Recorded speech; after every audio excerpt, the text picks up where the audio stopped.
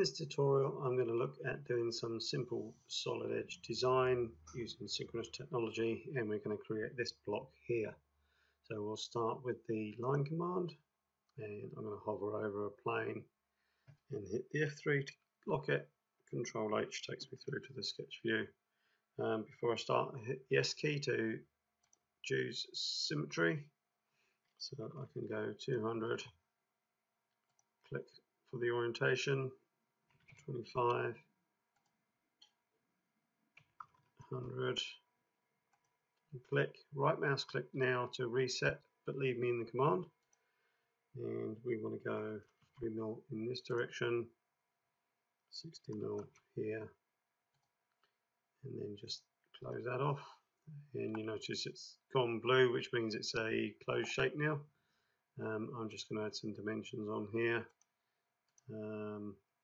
Just make sure that I've keyed in the values correctly and stop anything from moving. So once we've done that, we can unlock the plane.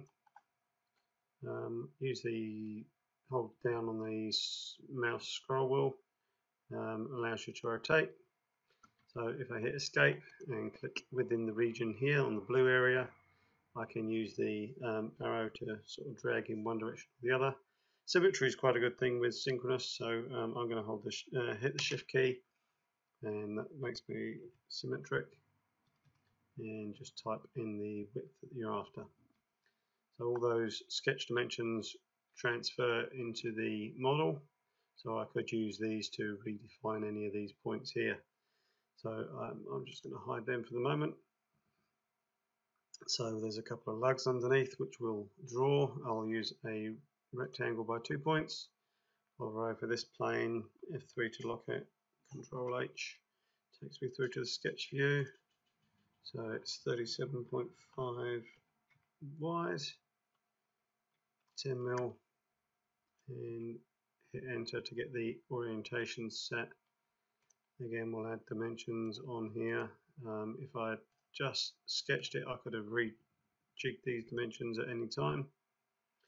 So I'll come over here, and this one needs to be 50. Unlock the plane with this point over here, hit escape, click within the region, and the arrow.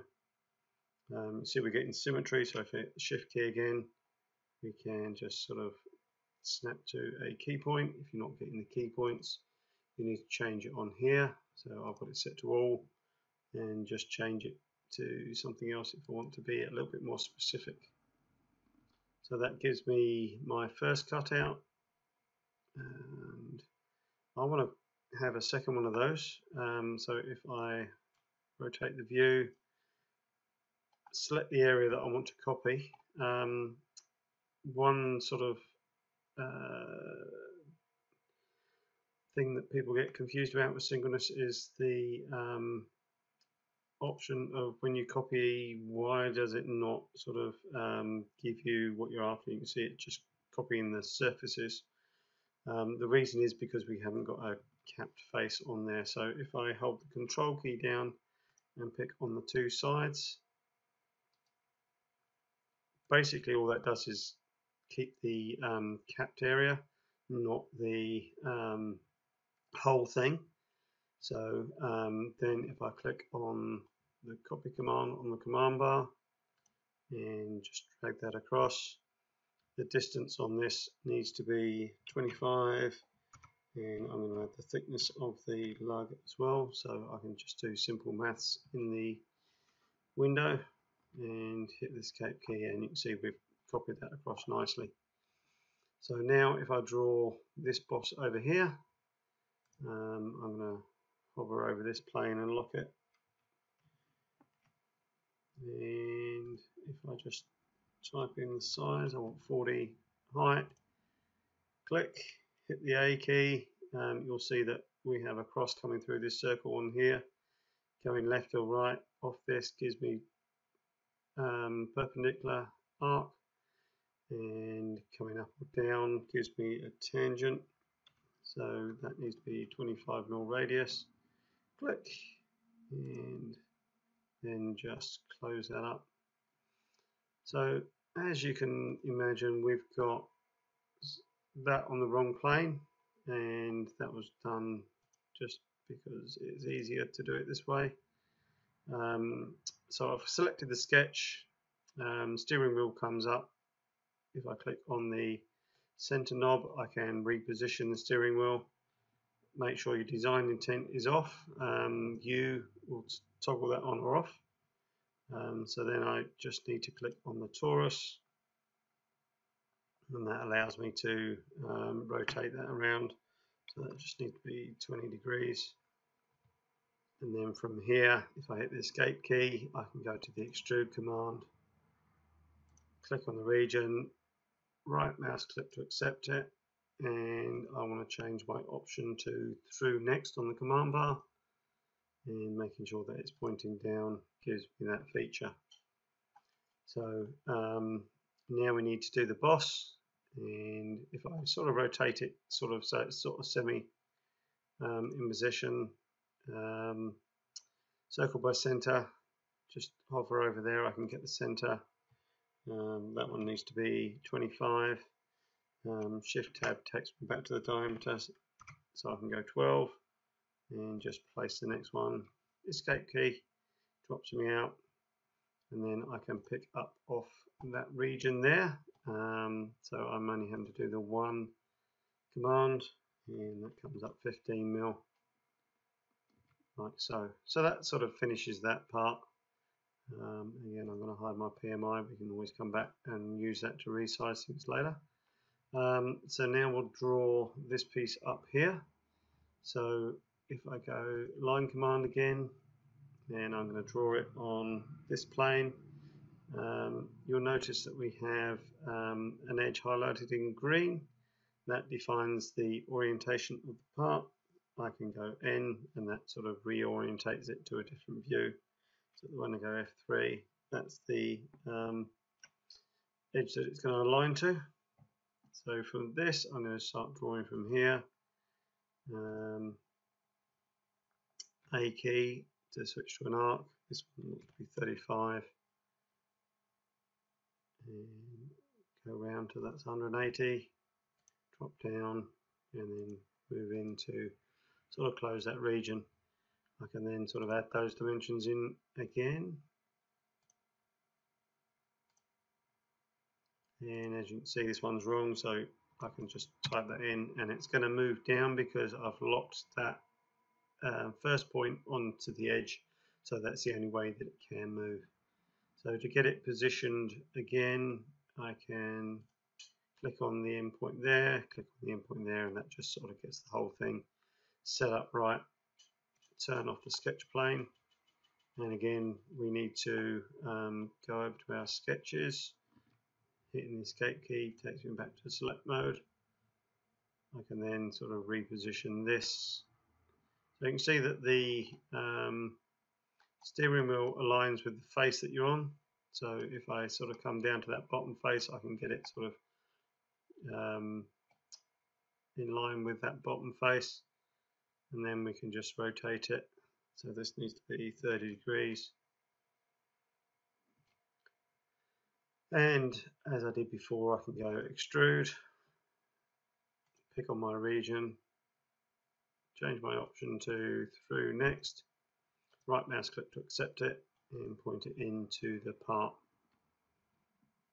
So this has some slots cut into it, so we'll draw that on the face. So if I hover over here, F3, Control H, and I'm just going to draw a couple of lines in on here, and then I can use the offset command,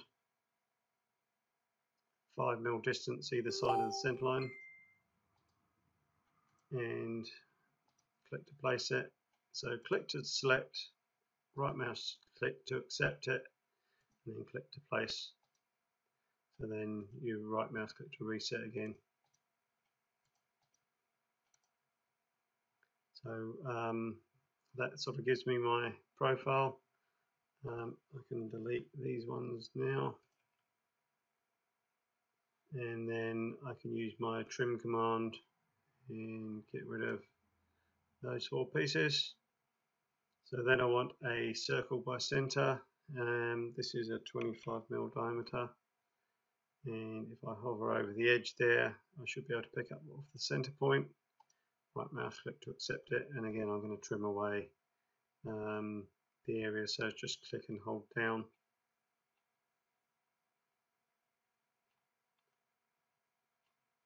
The bits we want to get rid of. So that gives me my profile. Don't need to do all of that, but it just makes it easier when selecting it to sort of position that in. So this wants to come down 5mm, like so, and then we've got a hole. If I hover over that, I can lock that plane, and this wants to be 15mm diameter, and click the region and drops down another 5mm. So that just leaves the sort of radius cut out in here, and we can sort of go to an arc by 3 points. If I hover over this plane, F3, Control H, we want to come down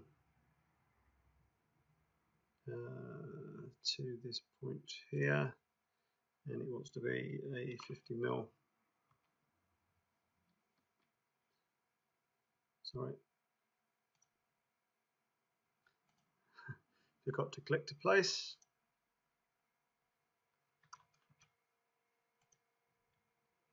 And then there needs to be a dimension on here.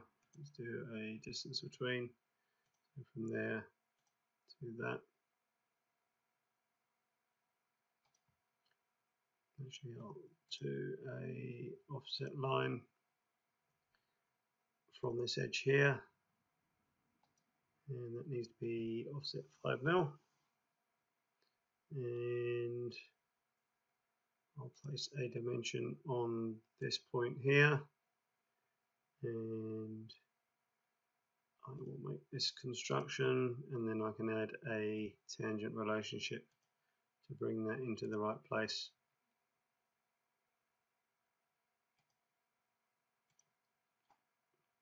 So from there I can click on this region in here and just drag that through to the key point here, and as you can see, we have now completed that part as shown.